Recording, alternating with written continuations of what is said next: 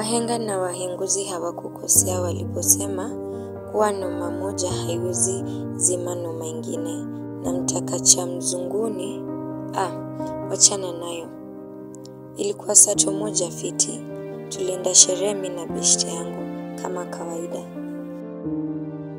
Miles, chali yangu, alikuwa ametu invite kwa sherehe.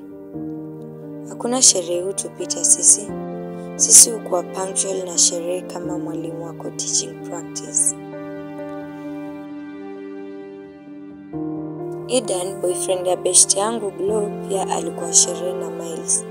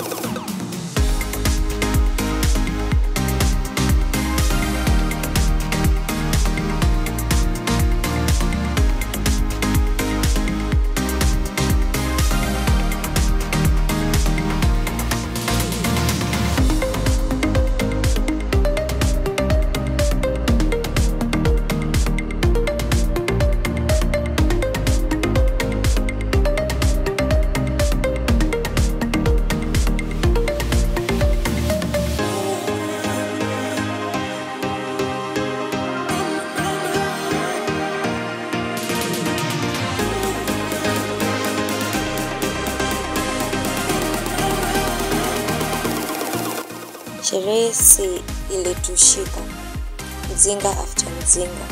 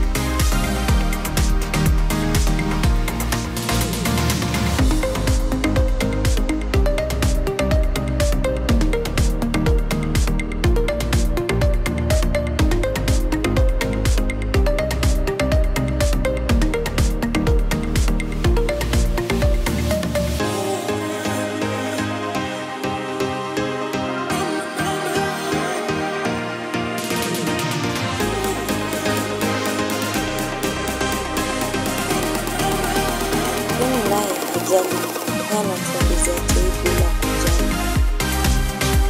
Tembe siku kwa kama kujapatana na wapendo. Ina watu hivu kwa blessing kabla hujaanza kulipa fee.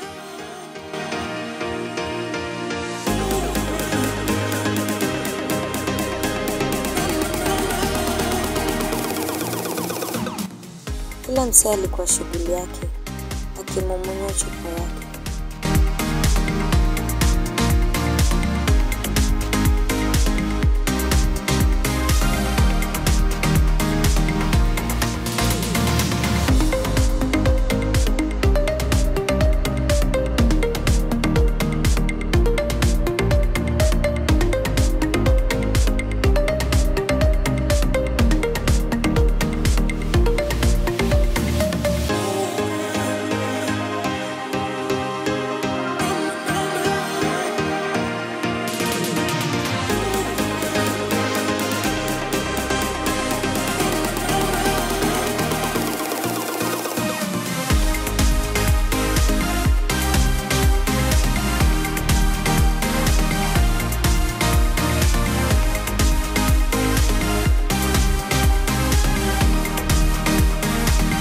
Baada ya kukata kwa muda kiasi, nilianza kuwezwa, na kama venye walami husema, I was lightheaded. Nilianza kusikia kizunguzungu. Ilibidi niji-excuse, niende Blue, nioshe uso, nione kama zitashuka.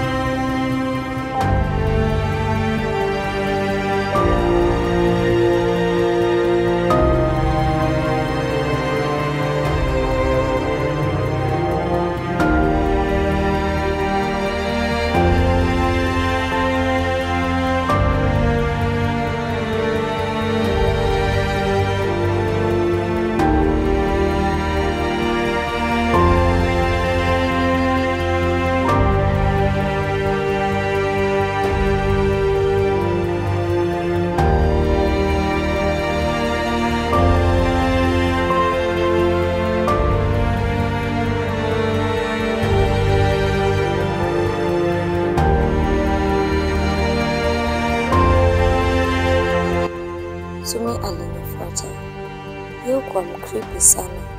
Wasee husema alimadaboi wake. Aliniambia ati Miles ananicheza na Glow. Mimi nilimuignore na nikarudi klabu.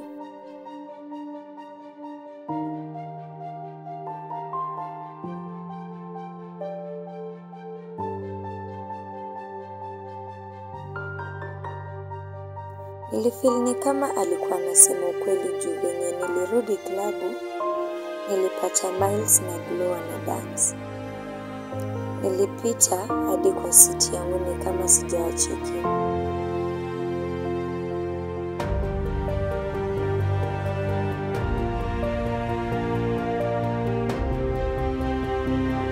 Niliendelea kutumia unga na hapa ndio niliblana.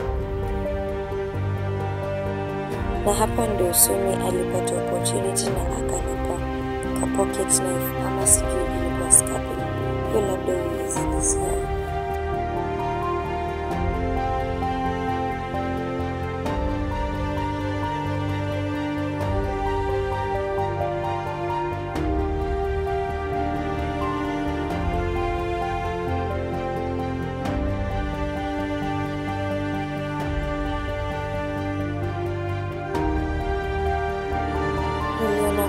Nilianza kuona ni kama Miles na Glow wanacheza.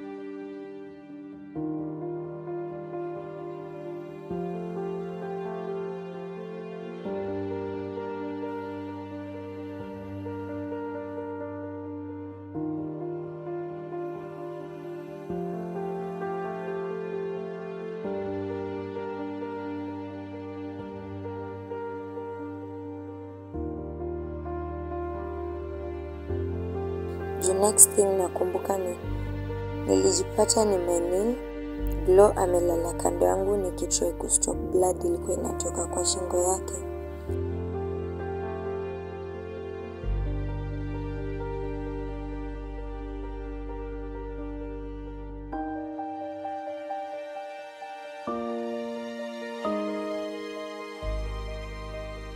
Nilifeel like I was alone in the world.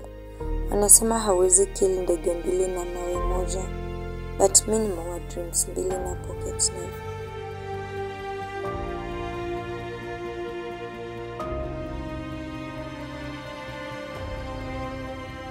Vijana tuchore madre. Now on me na wewe. Now on me na wewe. Now on me. We are done. We are done. We are done.